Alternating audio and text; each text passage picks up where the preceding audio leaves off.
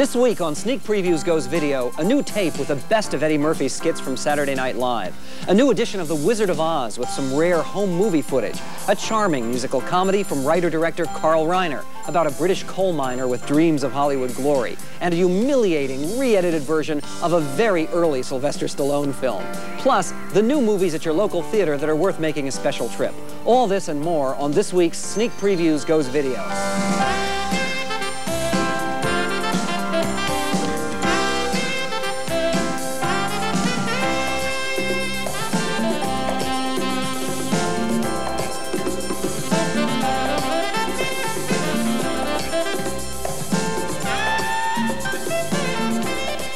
I'm Jeffrey Lyons. Welcome to the debut of Sneak Previews Goes Video. It's the first weekly show highlighting the exciting world of home video. And I'm Michael Medved, and looking at this week's new video releases, our first category is drama. And naturally, the obvious choice here is Rain Man, last year's Oscar winner that's already setting some home video records. How do you know this car? Definitely know this car. Of course, Dustin Hoffman's performance as the childlike adult with the amazing mental gifts is a miracle of acting. But when you take this tape home, you should also watch for the superb work by the often underrated Tom Cruise as a selfish, yuppie hustler who here discovers for the first time that he has an older brother in an institution. What is it with this guy? Hey, who's your mother? Eleanor Babbitt. Eleanor? Died January 5th, 1965 after a short... Who the hell are you? Uh-oh. Huh? Oh, wait a second. Where are you going? 13 minutes to Judge Wapner, the People's Court. Hold it, wait a second here. I want to ask you a question. Which are witnessing a real. Participants are not active. Hey, I'm talking to you. Case pending, California. Bruner. Court. Who is this guy? We dismissed. Raymond is your brother. Now the dispute settled here on forum. People's Court. My brother? I don't have a brother. Titanic performance, Michael. It loses absolutely nothing on a video screen. So we agree that Rain Man is worth renting. But if Rain Man's not available, my choice for drama is Beaches, a compelling story about a long-standing friendship between two different sorts of women, Bette Midler and Barbara Hershey. But all friendships, of course, have their rough spots now and then. And here, with their lives going in different directions, they pull away at each other's defenses and have it out. What the hell is going on here? Would you please lower your voice? No, I won't. I want to know what's eating you. You have been a total ever since you came to New York. I could say the same thing about you. I've simply been reacting to you. Oh, for God's sake, don't you get it? We've grown apart.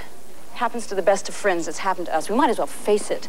You're ridiculous. I'm ridiculous. We haven't grown apart. You've fallen apart. I don't think I care to pursue this. So long, Cece. Why, Take care. Stuck-up little witch. When your father died, he took the best of you with him. Look, don't make a scene, all You right? tried to be an interesting person for a while, but look at you now. You've completely reverted to type. You're nothing but a small-minded little snob these days. How would a pretentious little climber like you know that? Experience. Experience? And I know what's eating you, too. Oh, really? What's eating me? Plain old-fashioned jealousy. Jealousy? Jealousy? What am I jealous of? Your insane ambition? No, it must be your new money. No, I'm jealous of your marriage of convenience. That must be it.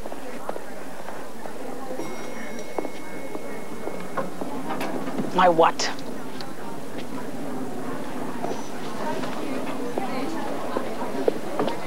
Aren't you afraid you got him by default?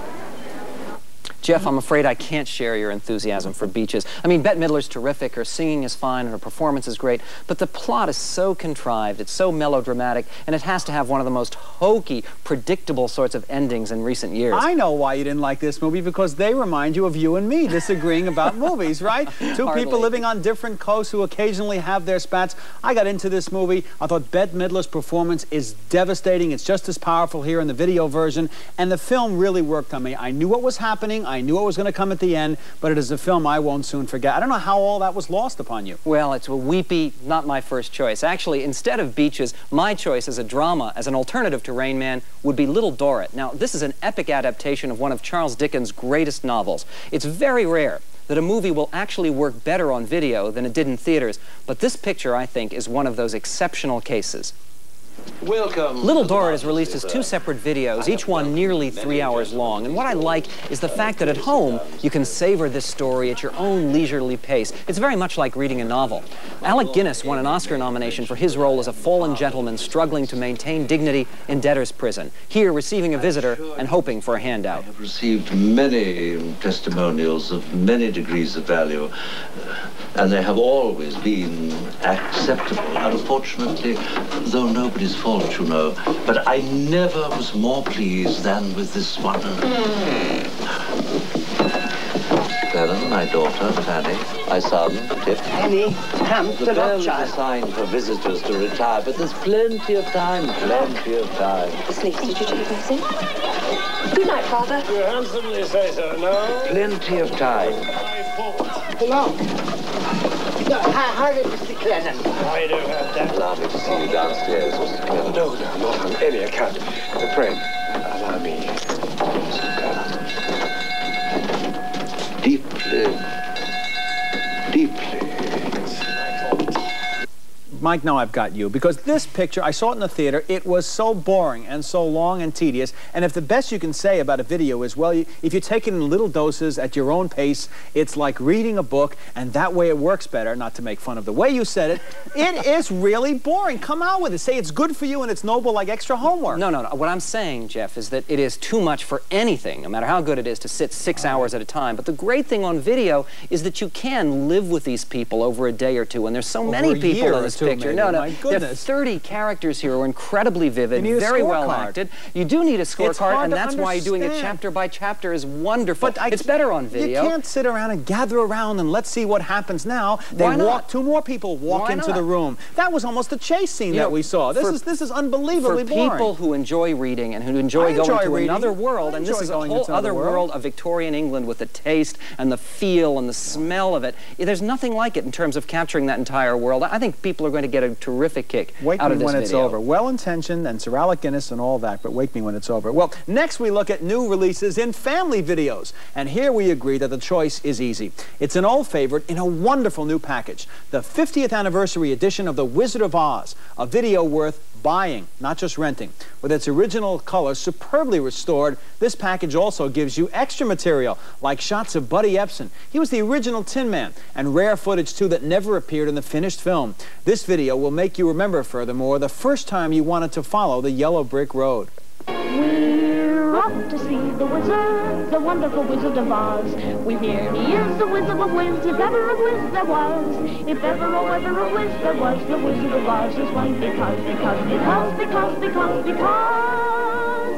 of the wonderful things he does.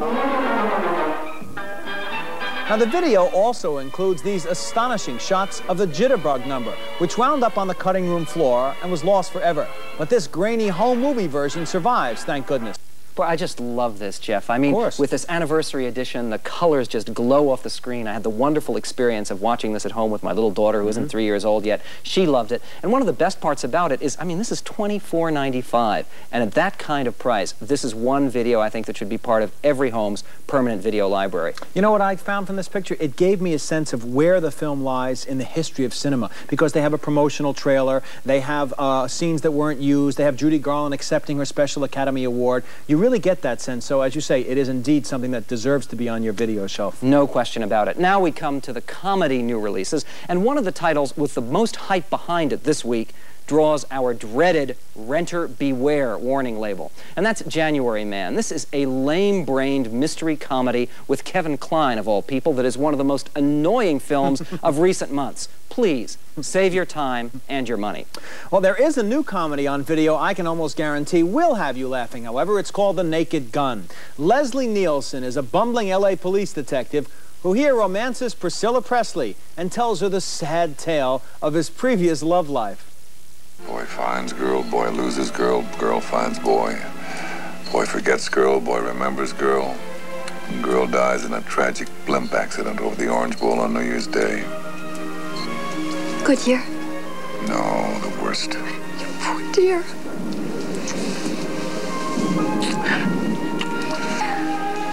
Funny face.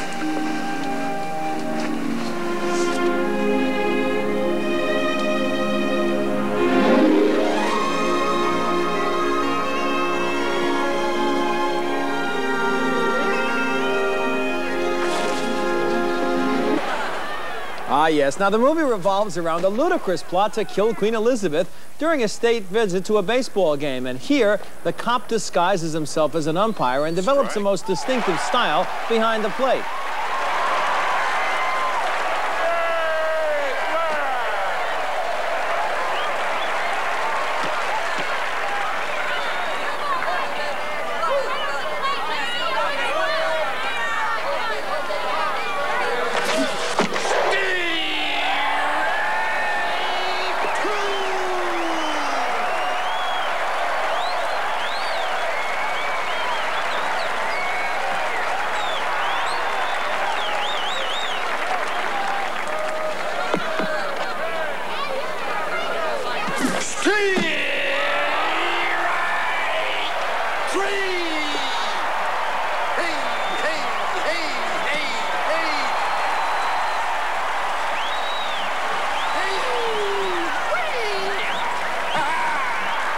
Jeff, I agree with you. This movie is shameless, it's adolescent, but it is also very, very funny. It's, of course, made by the same people who created Airplane, and it has the same kind of humor. I mean, it doesn't matter if you don't like some of the gags, because you know that 15 seconds later, there'll be another one coming along, and you may like that one better. But so in addition to recommending The Naked Gun, where I joined Jeffrey, I'd like to recommend one other comedy, and that is a sweet, little-known gem from director Carl Reiner. And this one is called Burt Rigby, You're a Fool. And it features Broadway star Robert Lindsay as a singing, dancing British coal miner who makes his way to Hollywood. And once he's there, he gets himself a job as a houseboy in the home of an important producer, and there he catches the eye of the producer's lonely wife, Anne Bancroft.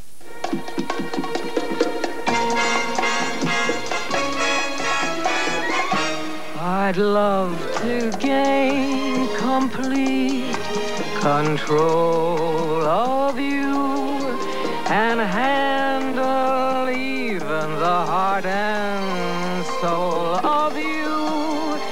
So love at least a small percent of me do.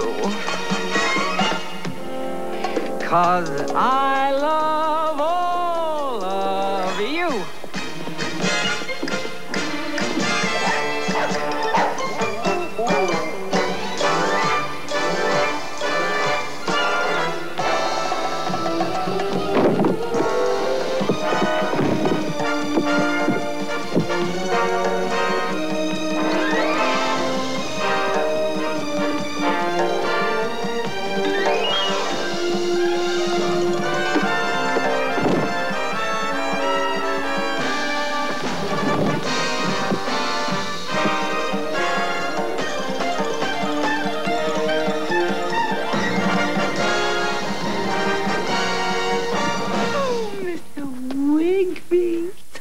And isn't Anna Maria Italiano Brooks, better known as Anne Bancroft, Oscar winner, isn't she wonderful here? And you know, you have to give Carl Reiner, also known these days perhaps as Rob Reiner's father, a lot of credit. He took an unknown from the London stage and later a Tony winner on Broadway, Robert Lindsay, and made him a star.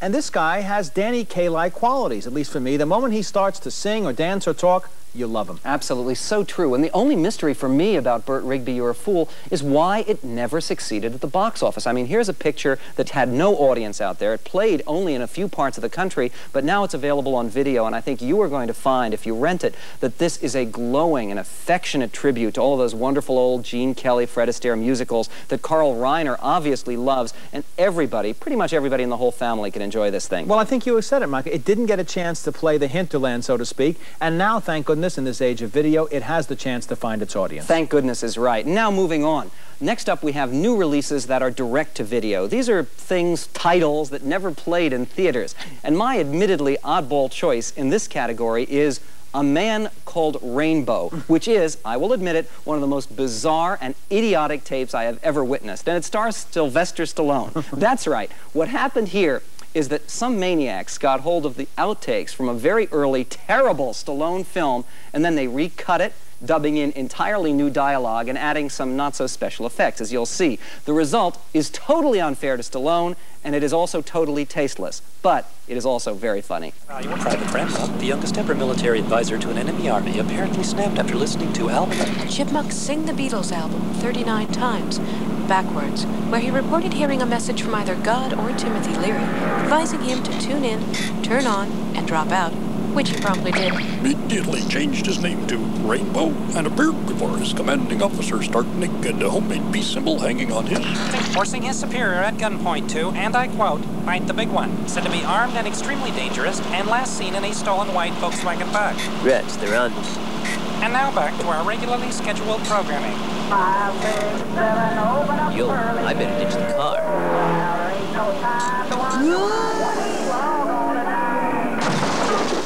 Hey, didn't I read about you in Life magazine? What do you do? Well, right now I'm an escapee from the loony bin, but I'm going to be #1 at the box office in about 15 years. Did you hear that, everyone? Banjo's gonna be #1 at the box office.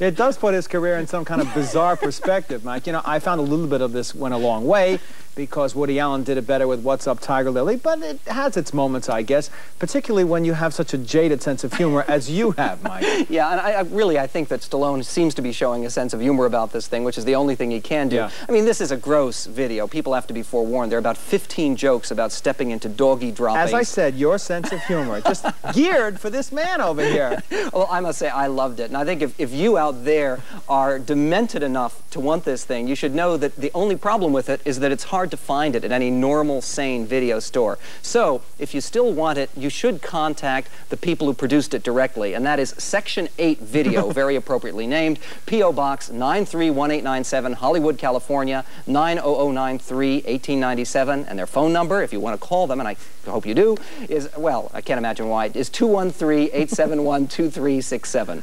You have a great future reading lottery numbers. Mike, I don't know if Eddie Murphy can do an imitation of Sylvester Stallone, but wouldn't you like to see that just once? But he can do hilarious send-ups of a dozen other stars. Now, the proof in his video in our made-for-video section, direct-for-video, is the best of Eddie Murphy, Saturday Night Live, taken from his funniest bits on TV. Here you'll see a lot of familiar faces, sort of. Good evening, ladies and gentlemen. I'm Jesse Jackson. Hi, I'm Buckwheat. Remember me? Ronald Reagan's illegitimate son.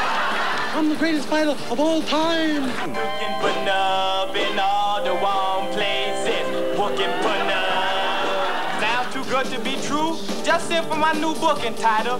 I want to be a hoe. You know what day it is? Girls, you know what day it is? What day is it? That's right, I've been getting my protein. Have you, girls? I was the 5th Beatle. I have proof. All right, what is that proof?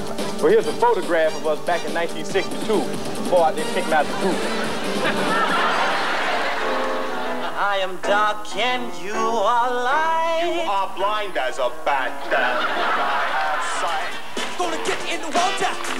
Gonna make me sweat that. Yeah, I'm gonna have to. I have to go now, boys and girls. So bye-bye. This tape is hilarious, and it may be heresy to say so, but I've got to admit, I think I may have enjoyed it even more than Eddie Murphy's movies. Okay, that's it for the new releases on video this week. Next up, we're going to talk about our picks of the new movies that just opened and are worth a trip to your local theater. But first, we want to tell you about our new sneak previews hotline for information on video and theatrical releases. When you call 1-900-IN-VIDEO, we'll offer 7 titles in each of 4 different categories. You can choose video recommendations for families and children, or new video releases, or even a grab bag of video surprises, or reviews of the new films now playing at your local theaters. That's 1-900-IN-VIDEO for a call that costs $2 and supports Sneak Previews Goes Video on public television. And now we take a look at the new releases that have just opened in your local theater. Now this season, we're only going to be reviewing films that one or the other, perhaps both of us, think are worth a special trip. My choice this week is The Package. It's the newest Gene Hackman movie in which Hackman plays a career army sergeant who's unraveled a sinister plot to kill Gorbachev, no less, during the Russian leader's U.S. visit. Now, the plot's been hatched by rogue American and Soviet army officials to stop a disarmament treaty from being signed. And here, Hackman's in a tight spot with precious seconds ticking away. Extremely tight throughout the journey. The public is being throughout the site. His girlfriend. You can handle all, Sarge? No problem.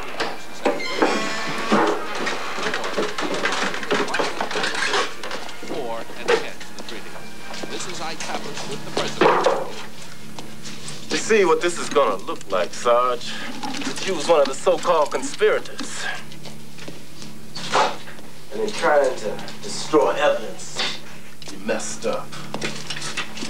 Blew yourself up with it.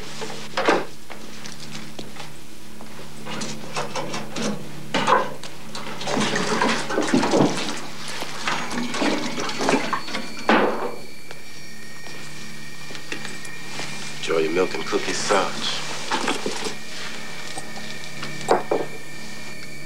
Personally, I think I should blow the brains out the back of your head. What do you think?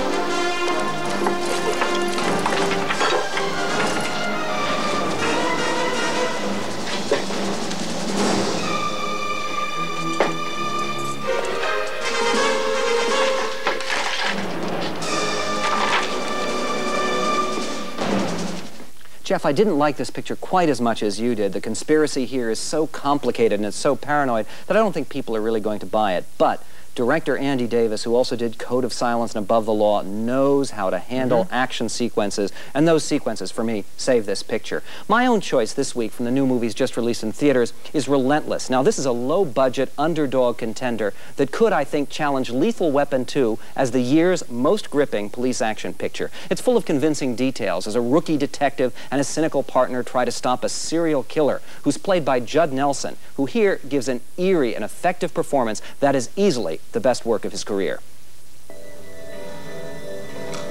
Police emergency, this is...